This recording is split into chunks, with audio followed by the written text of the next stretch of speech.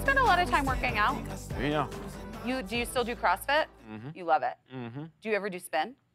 No, not too much. Not anymore. I tried to do it. I tried to go back to it recently, and it hurt bad. Only because I hadn't done it in a really long time. I was like, ooh, man, I thought I could just get back on this. But CrossFit's pretty serious. Yeah. Yeah.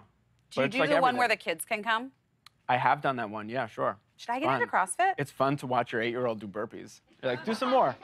I want to get Bernie into They don't understand pace at all. They just go 100 miles an hour. And you're like, you're going to be tired tonight. And then they're not. That was where I was going. I was like, maybe I should get Birdie into CrossFit. No, let me tell you something. Because then they're sore the next day, and that's something you don't want to deal with. You're like kid? Sore 9-year-old who's like my glutes are sore because they don't know what the glutes are. You're like giving them an Epsom salt bath, like. And then Tess is like, I told you she was gonna be sore, and I was like, I'm so sorry. It was so much fun watching her do burpees. I didn't think she was gonna be sore. Of course she's gonna be sore. They have muscles just like anyone else. I know, but I don't know. She was badly sore. She was like, oh my God.